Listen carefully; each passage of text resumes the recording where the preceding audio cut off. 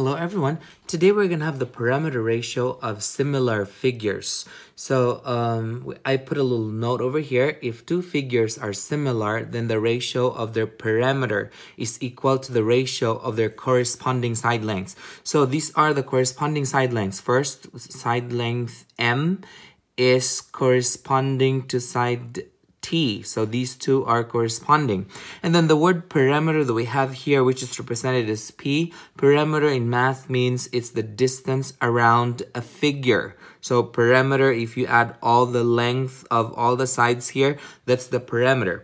So the parameter of 1 over the parameter of 2. So the ratio of the two parameters here is equal to the ratio of their corresponding side length. So that's how I got the formula over here, that P1 over P2, P is the parameter, is equal to side length M over side length T. So let's have an example here to better see how this formula works. So let's take this example right here. So suppose I have here these two pictures. So these two pictures, it says here that they are similar. What is the parameter of the first figures? We're looking for P1. So the side length for the first picture is 10 centimeters and the side length of the second is 8 centimeters. And then the parameter is the distance around this triangle is 32 centimeters. And then the distance around this is missing. So how do we find the distance around this triangle here? So again, the rule says that the ratio of the parameter, so I can go ahead and write P1 over P2 is equal to the ratio of their side length. So that would be, that's 10 centimeters right here over 8 centimeters. So then I can go ahead and plug in values to this one right here. So P1 is missing. So I can keep that as P1. P2 here is 32 centimeters equals 10 centimeters over 8 centimeters. From here, we want the P1 or the parameter of the first picture. So we are going to cross multiply these two here.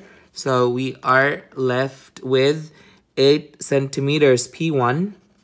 So 8 centimeters. And then P1 is equal to 32 centimeters times 10 centimeters.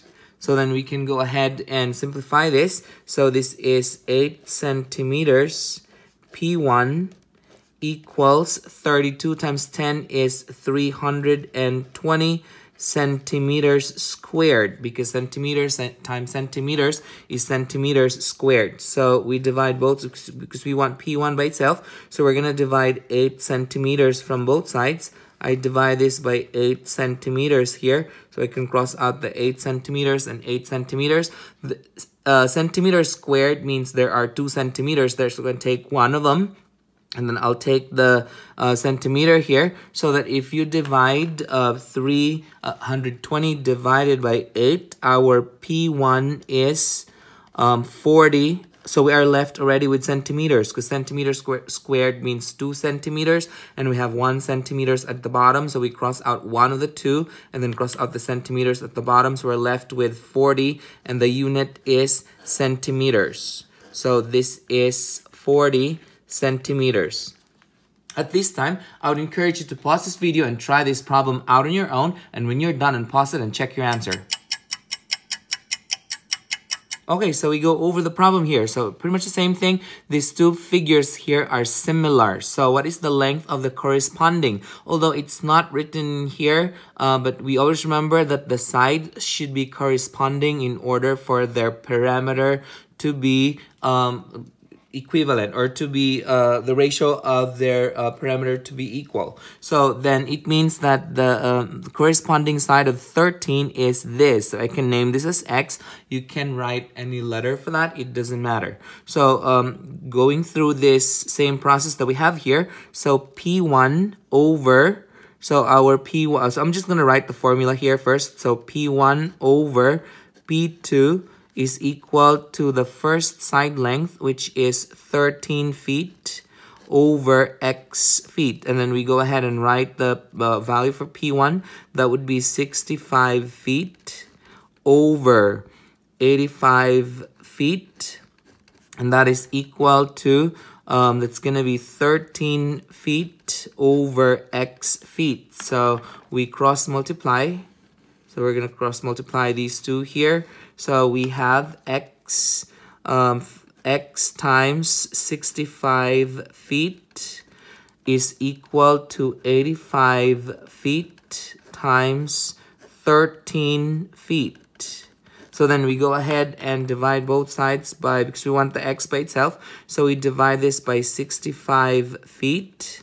And then we divide this by 65 feet. So then from here we can cross out 1 feet and 1 feet here. So then we can cross out the 65 feet and 65 feet. Now others would want to multiply these two. It doesn't really matter. The answer is still the same. It's different from the way how I did it over here, but it's still gonna get the same answer. So this would come out x is equal to that's gonna be 85 times 13, because we already crossed out the feet and the feet. Or you can do it the same way over here, where you can get a feet squared. It doesn't matter. The answer is still the same, and the math is pretty much the same thing. So we multiply 85 times 13, so that would be 1,105 feet. And then we divide that by, we still have the 65. So then our answer for x is 17. So the final unit for this, by the way, is feet. Did you get the same answer as this? Good. Perfect. If you find this video helpful, hit like and subscribe for more math videos. See ya!